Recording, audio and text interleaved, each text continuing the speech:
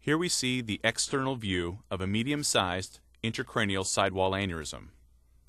Cross-section of the aneurysm demonstrates the difference between normal arterial wall and the aneurysm sac.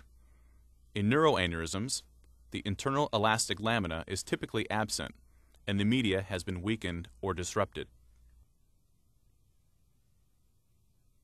Coil delivery and detachment. A guide wire is introduced into the artery.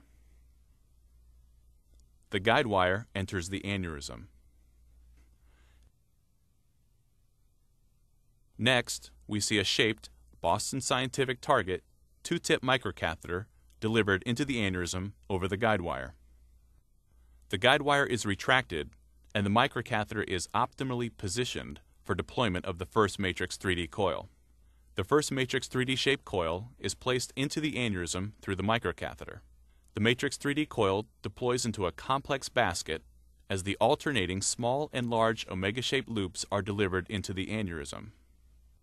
Next, we see the detachment zone dissolve as a result of the patented motion-free electrolytic detachment process. Please note that no mechanical movement is required to detach the matrix coils. The pusher is then retracted from the microcatheter. The matrix detachable coil deployment continues in the aneurysm. Aneurysm occlusion. All of the matrix coils have now been deployed into the aneurysm, and the microcatheter is then withdrawn. Optimal aneurysm packing allows for blood stagnation and thrombus formation to occur. Thrombus formation. Disruption and stagnation of blood flow by the matrix coil mass triggers intraaneurysmal thrombus formation.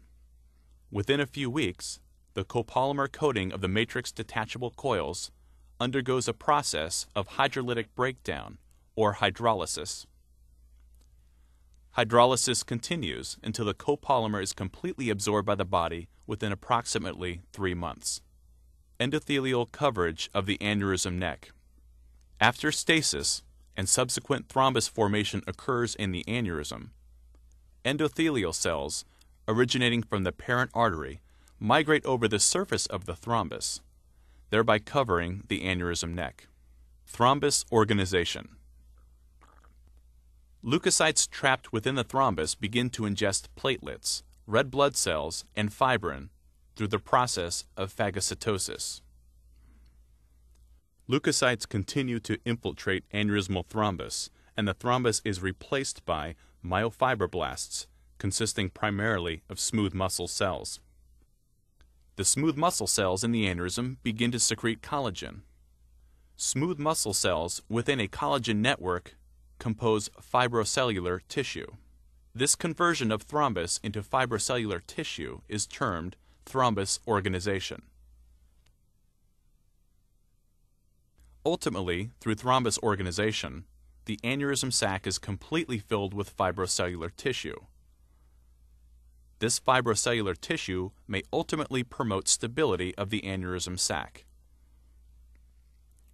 From the macro level, the fibrocellular tissue underlying the endothelial layer stabilizes the neck region of the aneurysm. Neck stabilization may be one of the factors to minimize aneurysm recurrence.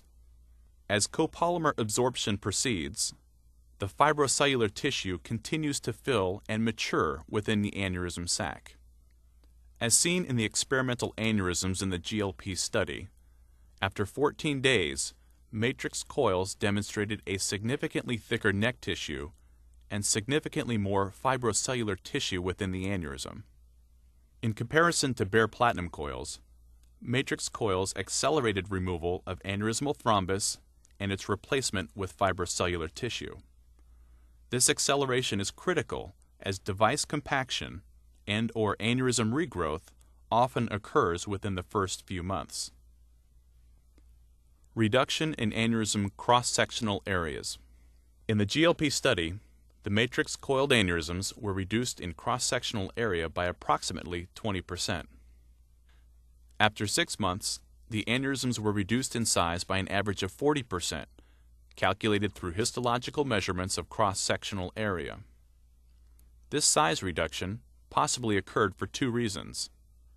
scar tissue retraction, and/or the fact that the matrix copolymer, comprising 70% of the matrix coil volume, is absorbed over the first 3 months.